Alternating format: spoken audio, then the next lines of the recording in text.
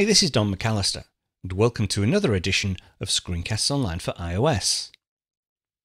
Over on this week's Mac show, I went through the setup process for Office 365, Microsoft's new subscription service that gives you access to the 2016 versions of Word, Excel, PowerPoint, and OneNote on the Mac, as well as 1 terabyte of online OneDrive storage and 60 Skype minutes each month. The Office 365 subscription also includes the ability to install all of these applications on up to 5 Macs or PCs and to allow up to 5 people to have their own installation.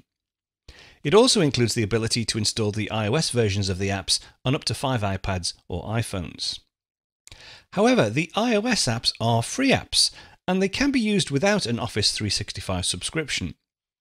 Now, you will have limited functionality, but you can create, edit and save documents locally to your iPad or your iPhone or to your iCloud drive. Now, for this show, I'm going to assume you've decided to take advantage of an Office 365 subscription to allow for the seamless transfer and access to documents between your Mac and your iOS device using OneDrive. So let's start off by going across to the App Store. Now I'm going to start off with Microsoft Word. Just search for Word or Word for iPad and you'll be able to download the application. It is a free application, some limitations, but it is free. You can download it and try it. But you really do get the benefits, or rather all the benefits of Word on the iPad if you do have an Office 365 subscription. It's a fairly big application. I'm going to leave it for a couple of minutes to download and then we'll take a look at setting it up on the iPad. Right, so that's now downloaded. It's about 340 megabytes, hence the long download times. Lots of 5-star reviews. People do seem to like Word on the iPad. Let's go ahead and open it for the first time. And then we'll get some opening screens, 1 subscription, multiple devices. We can just swipe across. Changes are saved automatically. You can switch off autosave if you want. There is a setting within preferences. Work together and co-author, and then across to the sign-in. Now, as I say, you don't necessarily need to have an Office 365 subscription, but I'm going to presume that you do have, even if you're just trying it out. But I'm going to go ahead and sign in, and I'll use my account that I set up on the Mac show. We'll hit next. It's a Microsoft account, and I need my password. Okay, we're now ready to use all the features included with your Office 365 subscription. So let's start by creating and editing documents.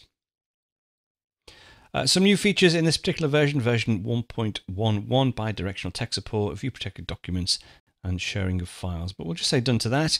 And if you've seen the Mac show, I presume most people have seen the Mac show where I covered this, you'll notice some striking similarities. The template gallery is pretty much the same as on the Mac. And from here we can create a new document, either a blank document, or we can scroll through and have a look at some of the templates, select some of those. If I tap on my account at the top, I can see the account I'm logged in as. You can log out at this point as well, by the way, if you want. If you do need to sign out, you can sign out at that point. I've got my OneDrive personal account connected. Again, that's the 1 terabyte of storage that's been set up when I took out my Office 365 subscription. I've also got the option to add an additional service, which could be another OneDrive account, a OneDrive for Business account, or because I'm on the iPad, I could actually add in my Dropbox account. Now, if you do try and use it without an Office 365 account, it doesn't look as though the Dropbox option actually turns up for you, so you do need to have the subscription for that to appear. But I'm going to say cancel for now. We've also got options to access recent documents. So Don's newsletter, which is the document that I created on the Mac show, is available to me. I've also got the option to open. So I can open things locally from my iPad, but by default, it defaults to my OneDrive account. I can go to my documents folder on OneDrive, and there's the newsletter. And there's the newsletter file I created before. I can tap on there. It will download it to my iPad and give me the option to edit. To get the full version of this tutorial completely for free, as well as immediate access to over 500 other Apple-related tutorials, all you need to do is visit scofree.com to register for your 14-day, no-obligation, free trial Screencasts Online membership. So that's scofree.com to register for your 14-day free trial membership.